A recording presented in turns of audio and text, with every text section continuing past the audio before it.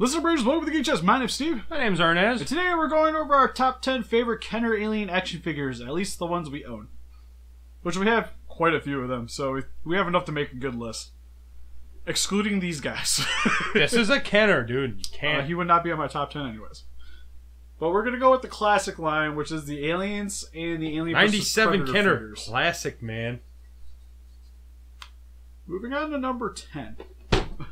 Actually, beforehand, what we're excluding is the Resurrection Aliens, because nobody likes those. And also, key omissions would be the Scorpion Alien, because we don't own that one. Although I never was that big of a fan of that figure personally, because its gimmick was that it could explode. Yeah. So the parts were easy to lose. It was a frustrating figure. Even though it was actually looked better than most of the other ones in terms of looking closer to the movies. But it was just a frustrating figure to have to deal with, especially as a kid, so I was never a big fan of it personally. And the Queen playset will also not be on this list because it's not really fair to compare a playset to just normal action figures. Because if we were compared to that would definitely be number one. Yeah, it's like, it's the biggest and coolest, flashiest thing, so of course it'll be number one. So we're not concluding on this list either. But then if you take the Queen off the playset, then it's just, she is not that cool. Yeah, so it has a slight advantage over some of these figures just because of how massive it is. But for number 10, we have the Bull Alien. What's his gimmick, Steve? Alright, so what he can do is he has a lever on the side of his body, which what this does, when you push it out, bam! He does headbutts. He also has a lever sitting here on his back so he can rear his head, which is super, super cool. Might do some pictures in these just to show you guys a little bit of a close-up of these figures. Yeah. But for the most part, this is as far as we're getting close to it. Reason why this guy's number 10 is he's kind of cool, but when you sit him on your shelf, that's all he does. He's just going to be looking down all the time, which is slightly boring. If you tuck his head in, he looks a little bit better. But he's honestly just a really obscure-looking alien, for me anyways. Like, it's cool that they took like a radical design like a bull and tossed it into an alien form. I do like the color on it, though. I'll say that right now. And the color is really pretty. It's pretty cool that he still has the spines protruding out of his back. Hands look pretty gnarly on this guy. But just like the positioning on him and his overall size, like especially being a bull, you think he'd be a lot larger.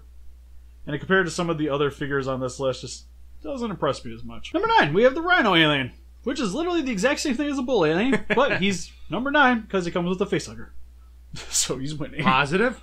Yes, which actually is a huge positive because getting these little face huggers as a kid, especially when we had the humans, they could attach on their faces, and it was awesome, and you got to enjoy playing your aliens like they were in the movie. So what's his gimmick?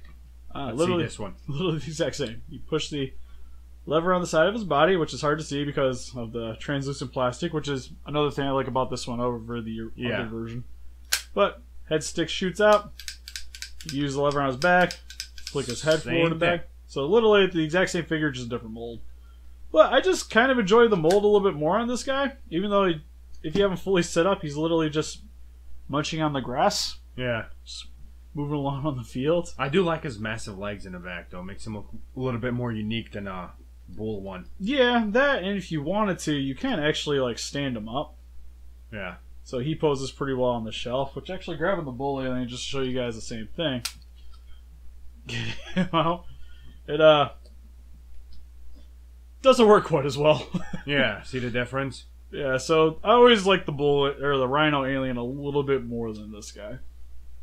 Hey, don't forget the face hugger. Number 8, probably one of the most obscure figures from the collection. Definitely, for sure. The Crab Alien. Which, what this one actually did, is its gimmick, you just see these little faces on the front of its stomach when you push them down. Don't lose those missiles, Steve. They shoot Hey, up. he got it. Woo! That's also the one sucky thing, is his claws get in the freaking way, but getting his little missiles out. What kind of sucked too about it is if you lost the missiles, you just got to stare at that the entire time. Yeah. So you need the missiles with them in order to actually display them. Steve, where'd the missile go? Somewhere under my desk. No. But he's really cool. Like with his tail, he has like a little pincer on the end. He has his crab claws kind of hanging out from his normal arms. And then you got his 2 more insectile back legs, which is really awesome. I always thought he looked weird. Yeah, it's a strange looking guy. And it's also kind of weird that he's very enclosed. because his tail wraps around, so he doesn't take up a lot of shelf space, which I guess is a positive. That's why he's 8. Yeah, but then again, it's like if you lose stuff on him, he loses a lot of display value. Which is also why it's number 8. That's a number 7. We have the Panther Alien. Which, the thing I really loved about this guy is he reminds me a lot of the dog alien from Alien 3. Yeah. But he's got a little bit more of a slim, sleeker profile, and I love the dome on this guy. Chrome dome. Chrome dome. Looks really cool. It's also translucent plastic, so you can still kind of see a little bit of the inner workings of the skull and stuff. And he has a sweet gimmick where you pull his front legs forward. Once you insert the missile anyways. Pull his legs forward, and they shoot! Woo! And what's cool too is this little thing is like a flying alien. It's got wings, it's got a little mouth on the front of it. It's actually really sweet. Which I'll actually have to do a closer picture of that guy so you can actually see him. Because it's a lot more detailed than it looks. Yeah. So I always just really enjoyed this figure, especially as a kid. Another cool thing is the one I actually have. I have a black version. It's like a Black Panther. Mine's missing the missile though, sadly. Because again, it's the ones that I've owned, I've actually had since I was a kid, so some stuff's randomly missing. Like I used to have the crab alien, but business stuff ended up in the garage sale. So you guys can see that some of the alien figures actually can be slightly different depending on which version you buy. Which we actually seen the one place where we were picking up these had this one too, so maybe I'll just go pick up this one because I actually kind of like the black version too. But it is nice to see the actual translucent dome on this guy though. Yeah, so, I like the difference though. Yeah, it's nice having them both on your shelf. Alright, so number 6. We have, well, in the package, the Queen Facehugger. Which, I really love this thing because it's like the biggest facehugger you could have got when you were a kid, so I always really loved it. But, setting this one aside... I got an open one. Yeah, Hernandez actually has an open one, even though it's seen a lot of play, so the tail's like, woo! Sadly, I can't pull the thing back in. I'm disappointed. Yeah, and the gimmick kind of for the little arms isn't really locking in either. Because what it would do is you could have it hanging from something, and then it could grab the Colonial Marines of Ripley. Yeah. Which is really cool. And then if you put the lever, the little mini-muff on the inside would come out, and then you pull back on the one, so you kind of have them working a tangent. So that was always really cool. Because it actually did the gimmick like you see on normal aliens. And it's just a stupid huge facehugger. Even though it's the Queen, it was like the one I could run around with and sort of pretend that it's an actual facehugger. Yeah, it's huge. So, I always really love this one overall. Now we're getting to the good ones. Yes, number 5, we have the Gorilla Alien. Which is one of the more screen-accurate looking aliens in my opinion. Granted, there's some slight differences. But overall, it had like the right stature. Yeah. Like it stood upright. Even though it has ginormous arms and the weird little hand on its tail. Which I always thought was pretty neat. And then it had a couple of gimmicks where if you pull on the spines here, he could grab his enemies, which is really cool. Also, you'll notice, also came with a facehugger. So again, bonus, because these things were amazing. And then you had a gimmick, if you stuck him in water, which I can't do on the table because I really don't want to get my room messy. Yeah. Which, if we do a review, I'll do it then. But he could suck in the water into his head, and then you could spray other enemies like it was acid, which was pretty really much cool. squirt gun. Yep. So, this guy had so much play value when I was a kid, like he always ended up in the bathtub for reasons. He was near my dick. Thank God that one's mine. It's not Steve, so it's okay. Or is it? I touched it. Number 4, I only have in the package, but it is the Queen Alien. Yeah, we're not going to open it. I'm sorry. Yeah, this one's mine. If I end up randomly getting a loose one, that'd be a different story. Actually, it has a Scorpion Alien right on the back of the packaging there. Yeah. So you guys can see what we're talking about for the one. But I always really loved this figure because, other than the Queen playset, this is the only other Queen that looks kind of like it did in the film.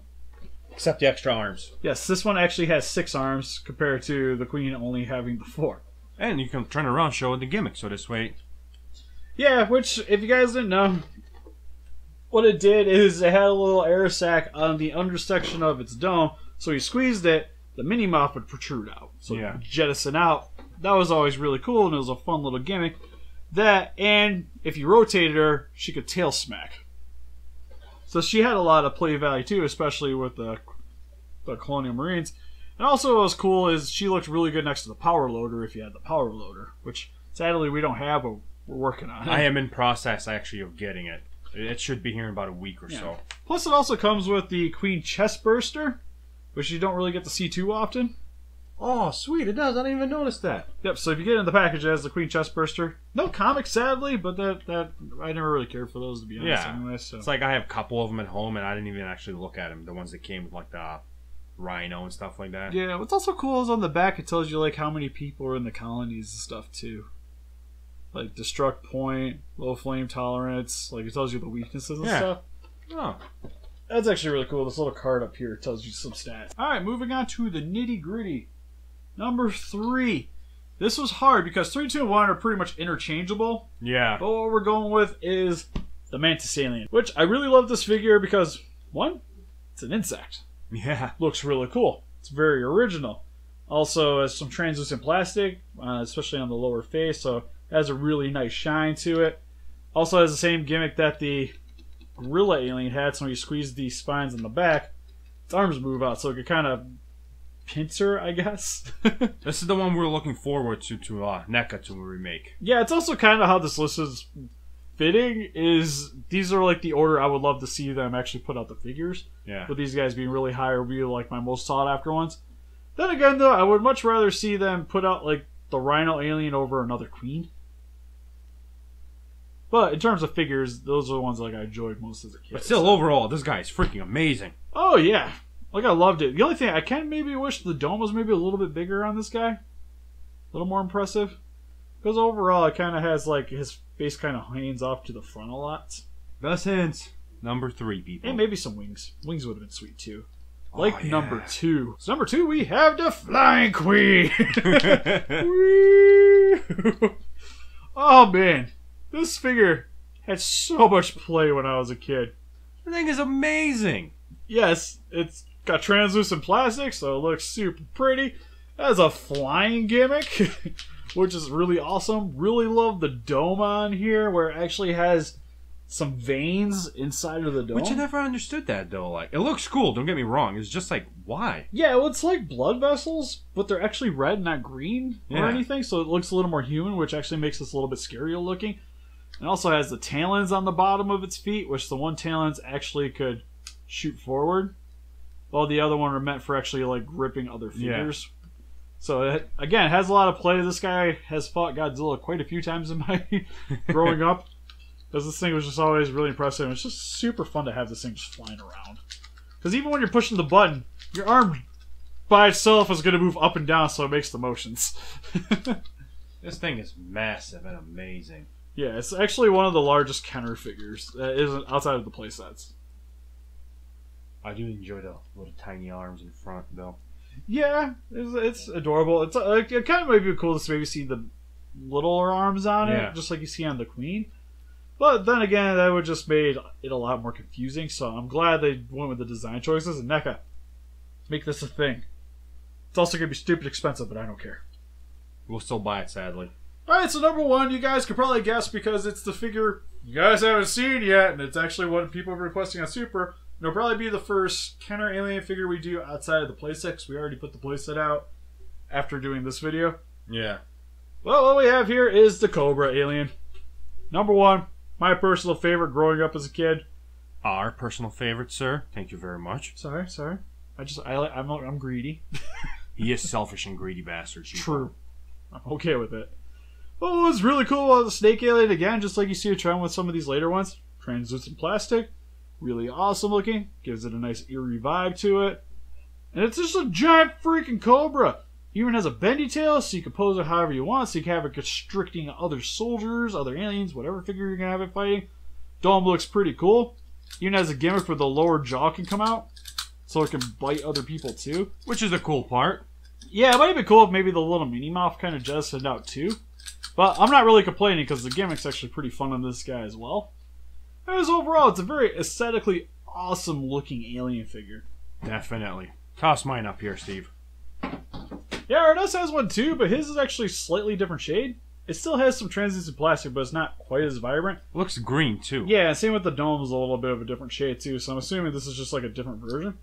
But then again, your dome feels like, mine feels thick, yours does not quite as much. Yeah. But then again, your dome actually is transparent, while mine, on the back section, it doesn't show up very well. You can see through at the bottom the green, and like definitely green, while yours is what color? Mine's like copper. Yeah. Which is overall is not bad. No, it's cool. Again, you see some variety with the toy line, so you get some options depending on which alien figure you want. Yeah, I never noticed that actually moves out a little bit. Mm-hmm. Yeah, when you... So what's supposed to happen is you put the fan out, it starts lifting up. Yeah. Oh, I guess that mini-mop does kind of stick out a little bit. Look at that. I really paid too much attention to that. Hey, Steve, how's it going, buddy? Pretty good. How you doing? Super fan. Ah! So these guys are definitely my personal favorites, and then just grabbing you can see how big the queen is compared next to it. Which this thing still actually is a pretty impressively sized figure overall with a giant tail. And then we also have...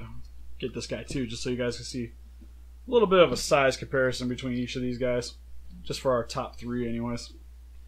But that is our Kenner Alien top 10 list. Is there any figures you think that should have made it onto the list? Please let us know in the comment section below. Or if you guys had a different order. Where'd he go, Steve? Where'd he go? Let's go. Where'd he go? Nope. Sorry. Steve. You're not seeing him. I'm shoving him farther away as of right now. He's got to be on this list, man. And help us defeat those kaijus by hitting that like button, subscribe, become a ranger today, and see you guys in the next video. Bye-bye. Bye-bye.